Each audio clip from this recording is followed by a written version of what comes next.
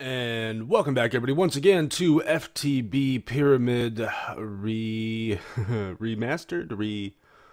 Reborn. That's what it is. Reborn. Yes, that's what it's called. I am TJ the Obscure with you. Last episode, last episode I just sucked. It's just terrible. You could definitely tell that one, I haven't played modded in a long time, but two, I just don't have a lot of experience with it in general. And this is the first kind of just purely survival based world that I've played in a few years at least, probably something like that. So I'm just trying to get back in the groove of things and trying to figure out the various mods and whatnot. And after both the grinders last episode just failed on me, I realized that I need to take some time to familiarize myself with more of the mods and what they have to offer and stuff. And I think I may have gotten a little carried away with that. I've done a lot of stuff, but I'm gonna try to walk you through all of the things that I've done. So we're just gonna kind of take a look at everything. I tore down the spawner that I had made and set up this one using mob fans and stone spikes. And overall, it works pretty well. But I know that we can make it even better. I do kind of like the way that it looks. Like there's like a little happy face. It kind of looks like a fish, to be honest. But basically, it's, you know, a bunch of cursed earth. Which, yes, you can spread cursed earth on dirt with the mob fans, and then set up with the iron spikes back there, and it pretty much just blows the mobs directly into the spikes like a so. Nice little demonstration for you there.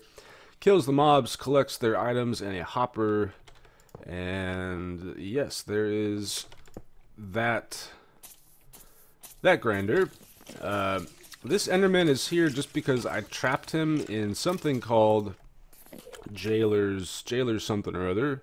Jailer's module, and what it does is it pretty much prevents mobs from despawning, and my goal is to hopefully set up a Enderman farm, which we can eventually do using the mob duplicator. But for that I need emerald and I need nether wart as well, so that's going to take a while. I'm not entirely sure how to get nether wart at this point. I guess we can try and figure it out. It looks like Britannia does offer a lot of ways to get some pretty useful items. Also, the atomic reconstructor might be a possible way to go, but we don't have mushrooms either. And yeah, that's not going to help us out either. You can see I have a jetpack now. And I also have a mining drill, which I thought was faster, but it seems to be about as fast as an iron pick. Once we upgrade it, it should be a bit faster.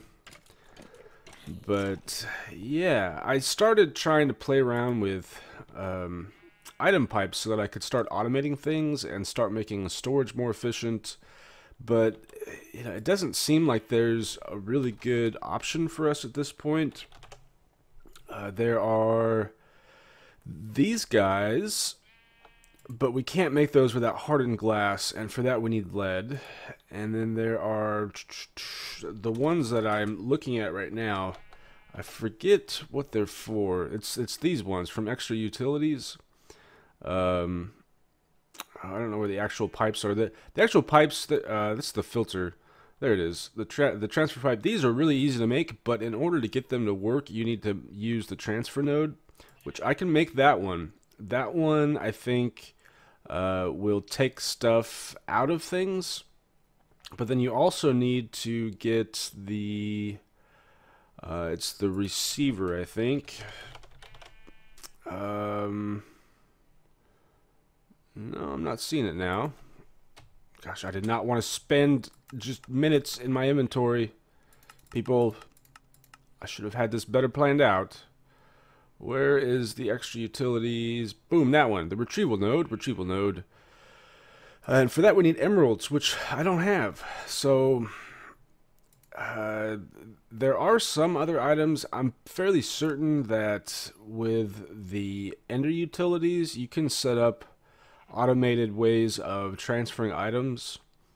And it seems like it would actually be pretty cool, but a lot of this stuff requires materials that we don't have, and it's also just a mod that I haven't spent much time on. There are some things that can transfer items, but they're kind of a pain to use. This is what I've been using thus far, the item allocator.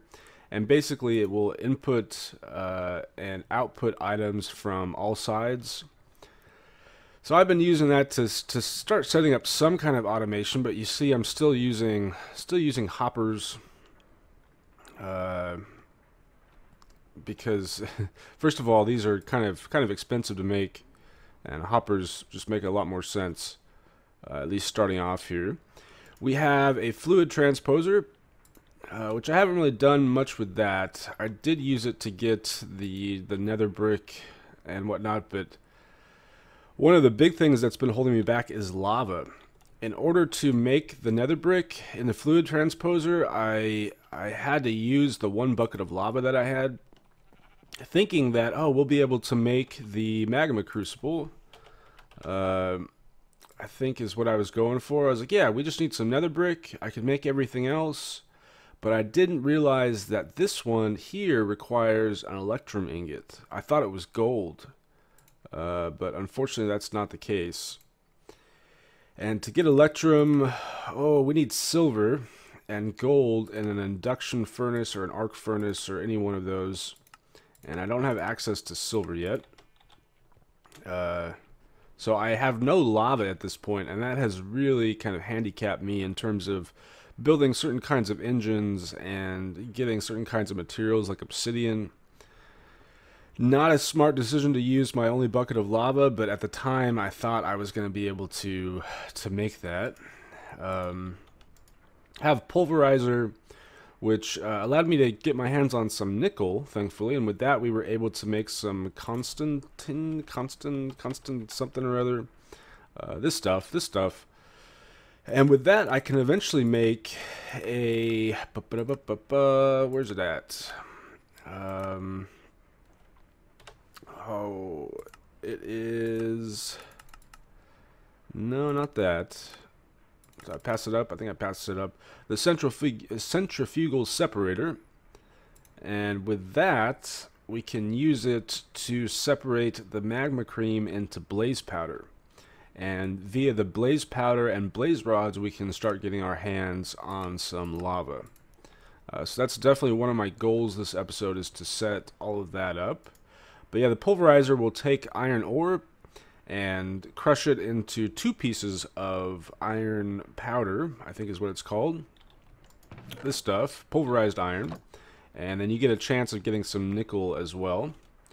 An electric furnace, mainly I've just been taking the iron and throwing it in there just so we have a nice big supply of it. Hopefully it starts cooking up some tin, because I know that we're short on tin. A lot of this stuff is being powered, well, it's being powered by the industrial craft stuff.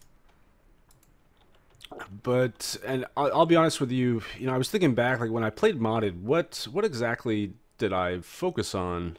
Mainly I played like combat type mods and adventure type mods.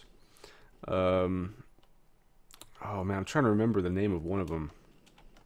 It was one of the earlier mods that was out there, and it was about like traveling to different dimensions, and there were a lot of really interesting, unique mobs and stuff. I can't remember the name of it. And then there's the Twilight Forest mod and the Divine RPG mod. So that was more my kind of stuff. In terms of, you know, this kind of automated, energy-based stuff, pretty much Industrial Craft was the only one that I ever played around with. So this is what I have the most knowledge of. Forestry, I never really got into. You know, even Buildcraft, besides the Buildcraft pipes. Like, and when I was thinking back, like the only thing I really remember doing is setting up a giant quarry and just automating a bunch of stuff, using predominantly Industrial Craft things. I went the route of solar power. I remember when I played, there were like upgrades to the solar panels, and you could get one that would essentially give you like infinite energy. That does not seem to be in the pack anymore. Probably because it was way too overpowered. But for now, this is keeping most of my energy needs, at least for all of these machines, nice and supplied. Got some bat boxes. I just recharged my jetpack, but clearly we need more energy. Maybe it's not going as well as I thought it would. What else? What else do we have? I've set up a recycler because I was starting to feel like the only way that we were able to going to be able to get our hands on certain items was through scrap. So this is actually fully automated at this point. I put junk into this box, into this chest, goes through the hopper into the recycler cooks it up, the recycler is connected to this bat box. It goes into the chest, into the item allocator, which takes it out and puts it into the scrap box. Or I'm sorry, puts it into the auto crafter. And so I put the recipe in to make the scrap box, and it just pretty much automates all of that for us. And it doesn't seem to require much energy either. Thankfully, I started playing around with, this is the method of getting energy for extra utilities, and I'm not sure I really understand it at this point. These are solar panels, and it operates off of grid power. So rather than having something like a battery box, like a bat box that Industrial Craft has, we just have like a grid. You know, think of it like the cloud, and all of our energy goes up into the cloud, and then we can use the energy. But again, I set up this, and I set up some kind of machine, and I could not figure out for the life of me how to get it to work. So we're gonna need to keep working on that. Oh, it's so loud, so loud. What else? I have a blast furnace so that I can start making steel. And that's an electric heater. I'm trying to think if there's anything else here to really show you. This I just set up. I had seen it a few times, and it really intrigued me because we have tons of gunpowder. This is the explosive generator. And I figured, why not give it a go? I set it up. Originally my plan was to put it in the grinder. I was just going to set up a bunch of generators underneath here and have item filters bringing the gunpowder down and just have tons of energy. But as soon as I set it up, like, things started exploding and it scared the crap out of me, so I decided to put it off on its own little island over here. And essentially it does explode every once in a while, but it seems to give us a lot of energy for a very little cost. And in fact, if we crafted TNT here, the TNT would give us even more power. But it was getting so annoying that I decided to put a sound muffler just so I wouldn't have to listen to it. I should probably do the same thing with my grinder over there. This is some basic wiring that we can use to transfer redstone power, redstone flux. This is the wiring for the industrial craft things. And I didn't even know that this was available, because otherwise I would start automating a lot of this other stuff. I'm also not sure if the redstone wiring will work on like forestry engines or forestry machines or not. So the coke oven, I mainly used it to get some creosote oil so that I could make something. I kind of forgot what I was making. And this is immersive engineering. The overall concept of the mod sounds cool. It's like big structures, and it's supposed to, you know, it's not just like a little machine that does all this stuff, but it's supposed to be a bit more immersive, I guess, hence the name. So I built everything, but then realized that I cannot create the low voltage something or other. Oh, where's it at? Where's it at? Where's it at? I feel like it should be right there. There it is. There it is. We need lead, and there's a lot of things that we need lead for. I find it funny that I got nickel before I got lead, but yeah, we need lead to make a lot of various stuff like the item transport pipes, stuff to store energy for this, and yeah, so that's really all I've done with the immersive engineering thus far. I set up just a bunch of forestry machines to see if I could start to figure out how all of this works and whatnot. So we have a carpenter, and I was making papers so that I could make some books, mainly so that I could create the mob crusher so that we could start setting up some better mob farms. And I'll show that to you here in a second. We have peat-fired engines. For the longest time, I was using the clockwork engines, which here, there's one over here. Basically, to get power, you have to just click it. And so if you can imagine how the last few days have been for me, I've just been running around clicking these various engines because I didn't think I was able to get peat. I didn't know you could do it manually. I thought you had to set up one of these farms. Thermionic fabricator, which we mainly use to make these electron tubes, which have various purposes.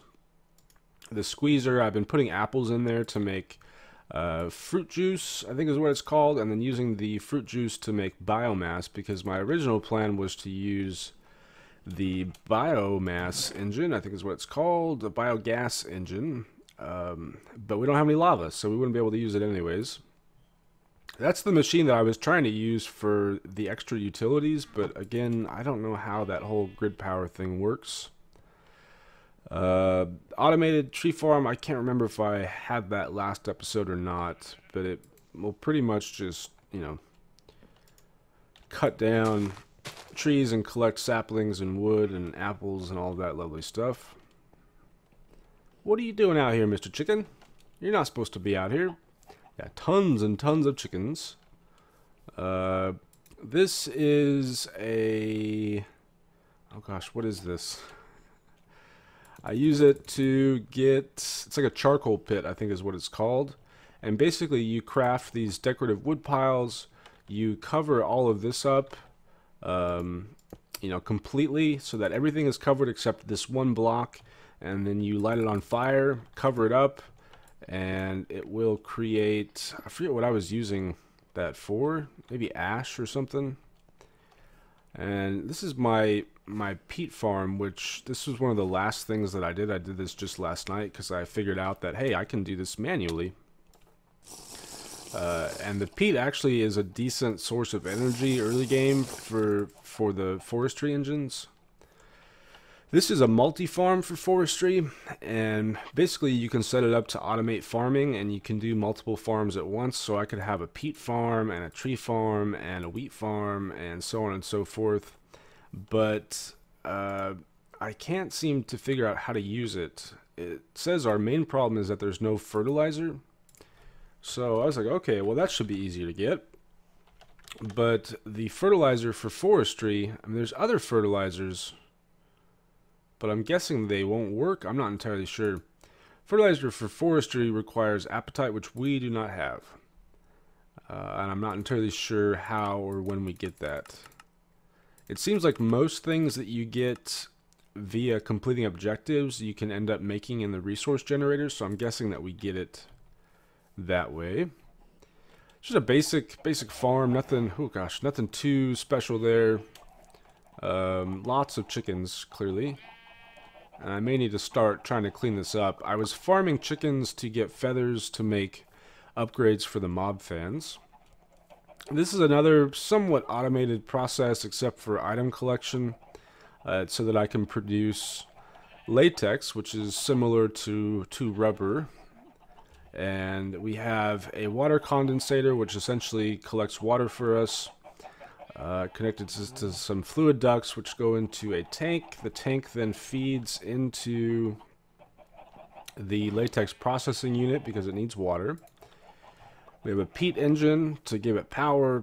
We have a block placer, so if I put some wood in there, it'll put the wood down. The tree fluid extractors will extract the latex. Latex gets transported here, and it crafts us this tiny dry rubber, which we can then craft into, or tiny dry latex rubber, which we can then craft into something else. But eventually you get it into plastic, and that's what I've been using for most of my wiring and whatnot. I've made all kinds of machines and just haven't been able to use them, or haven't figured out how to use them. I have the mob slaughter factory, which kills mobs, but doesn't collect items or anything. It collects pink slime instead, which seems like it could be useful. I was thinking this might be a way for transporting items, the inserter from Ender Utilities, but I wasn't able to figure out how it works quite yet. And I thought this would be a way to transfer and charge redstone flux, the accumulator, but yeah, because that's my two biggest problems at this point are that one, I don't have any way to store redstone power, redstone flux. I do have the ability to store the EU, but it's not great, right? We need to upgrade these bat boxes, which I think the next step up is the CESU, and that requires bronze, which we have, advanced RE batteries. But again, it requires lead. So many things require lead. I wonder if we could just skip straight to an MFE. No, we need the energy crystals, which we get how? Exactly. Crushed diamond and redstone. Well, I think we'll be able to do that fairly soon because we should be getting diamond here as far as I know. I would also like to automate these. Clearly I need to empty that chest out and just figure out a better way to transfer and store items and transfer and store power as well, so that we can start truly automating some of this stuff. But yeah, I think that's pretty much it. You can see I'm looking okay as far as resources go, minus the lava. I have been using my scrap boxes to try to get, those rare items. So we have 4 whole stacks here, and using other scrap boxes, that's how I got access to the tin ore and the iron ore. So it seems to be fairly worth it. I've gotten steak, soul sand.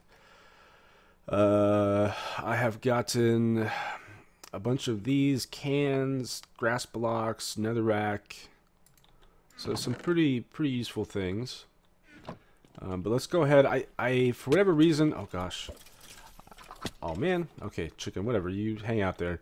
I love unwrapping these, even though it's like Secret Santa. Most of the presents are crap, but eventually, occasionally, somebody buys that $500 iPod or whatever, and yeah. So we can see these mini batteries. I'm not entirely sure what use they have or if they're useful at all. I should probably be doing this next to our little junk thing so that we can put things up. Ooh, what are you? Pulverized copper. Nothing too great. It's mainly wooden hose. That's mainly what it is. Oh, what are you? I don't think I've seen you before. Just rubber. Ooh, can we... Because we don't get access to rubber for a while.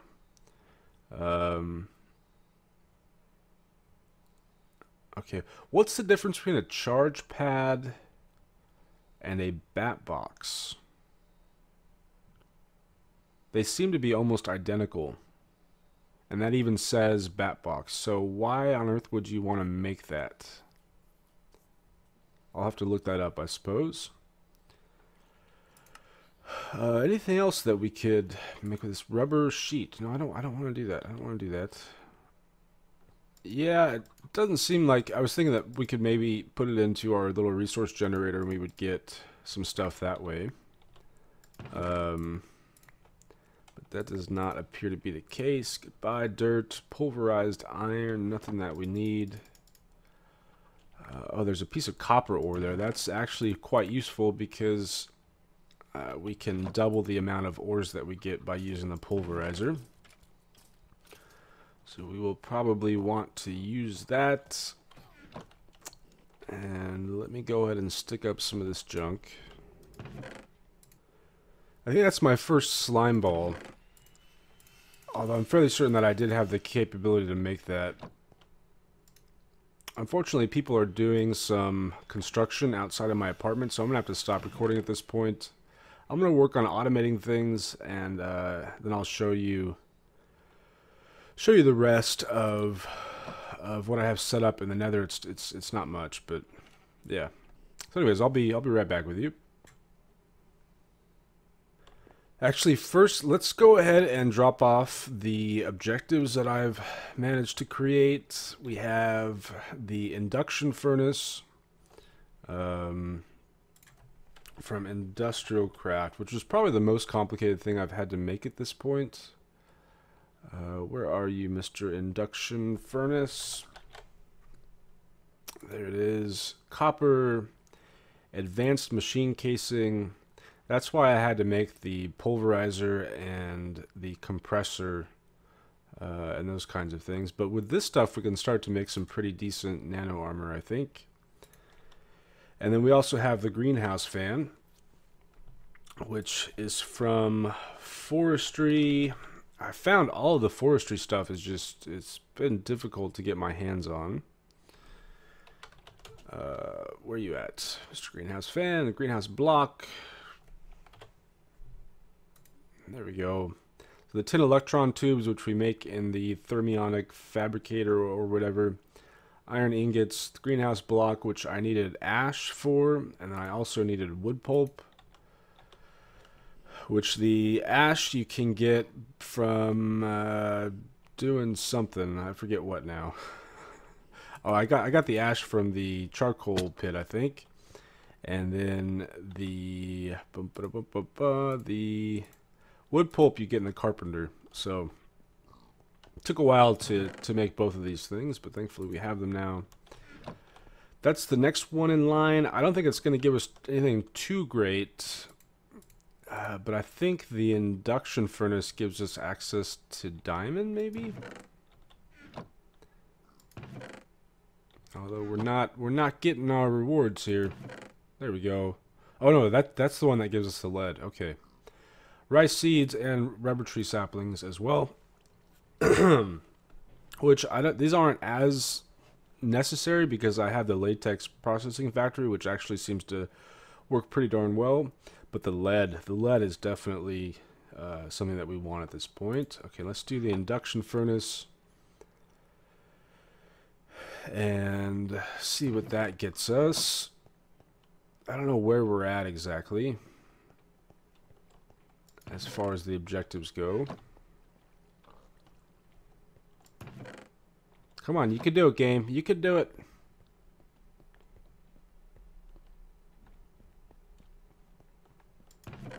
There we go. Nether quartz. Oh, black quartz is going to allow me to get into actually additions, which has lasers and all kinds of pretty cool stuff. So that's useful. I feel like there was something that I really wanted to make with actually additions, but I can't think of what it is now. Nothing too great there. Anyways, we have completed that. How many objectives does that make exactly? We have the furnace generator, the basic drawer. I think these turn green whenever we've completed them, right? Are we over here now? We have the greenhouse fan and we have the induction furnace. So we're done with one whole side.